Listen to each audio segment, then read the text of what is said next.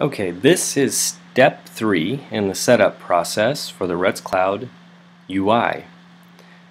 This specific video is reviewing the photo upload portion of our system. Photos are a crucial piece to the MLS website puzzle, and in most cases are needed. So we're jumping back into our query that we had originally set up. This query tested fine, was successful, so now all we have to do is set up our image settings.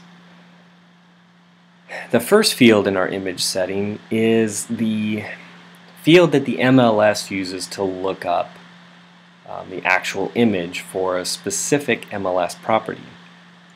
Unfortunately, this information is not clear in either the metadata or any documentation, so sometimes this does have to be requested. Normally it's the MLS number, but in this case it is a field called the listing RID. And remember, if you need to look at all the fields, they are in Query Builder. I'm just going to go ahead and click on that, and they are all in blue. So if we scroll down to the L's,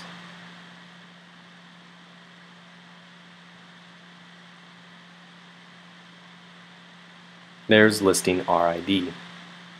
And this is what the MLS uses to look up the images. Again, not very clear in the documentation, but it is what they use. You can always contact support if you have any questions or are struggling with this specific setup. We can easily identify the field for you depending on the MLS server that you have. I'm going to go ahead and go back.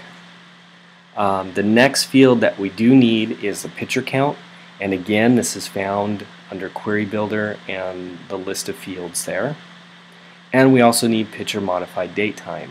The picture count and the picture modified date time again are going to be different from MLS to MLS. Sometimes it's photo count, sometimes it's image count, or number of images. It just depends on the MLS. And same with picture modified date time. Sometimes this is photo modified date. It just depends. The next field is the image structure.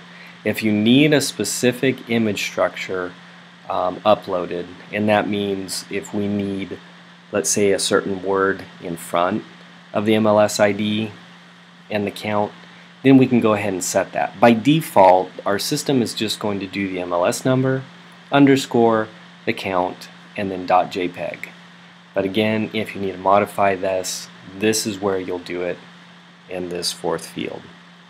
The next option is the IP address or the domain name for your FTP server.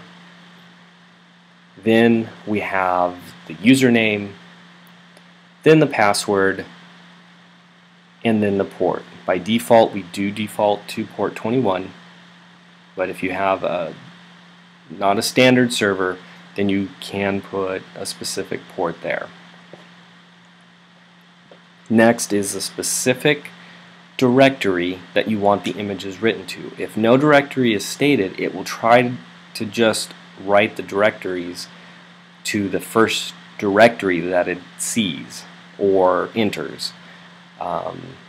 So if you need it to go into a specific location, make sure that is stated.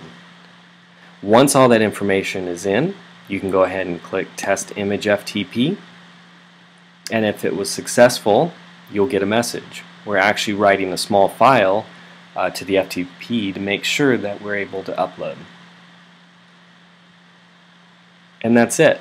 Once these settings are in place, the system will actually start downloading images and tracking which ones have been indexed already. It will run through it on the hour to make sure that everything is downloading properly, and then upload every 30 minutes if there's images to upload. At this point, all 3 tutorials are complete. Again, if you have any questions, you can always contact support either through the phone number or with the email address. And again, contact information is always up at the top under the contact button. If you do need us to, we can actually set up your feeds for you in this system, and then you can modify them later. We do have a small setup fee for that, and if you're interested, just again contact support.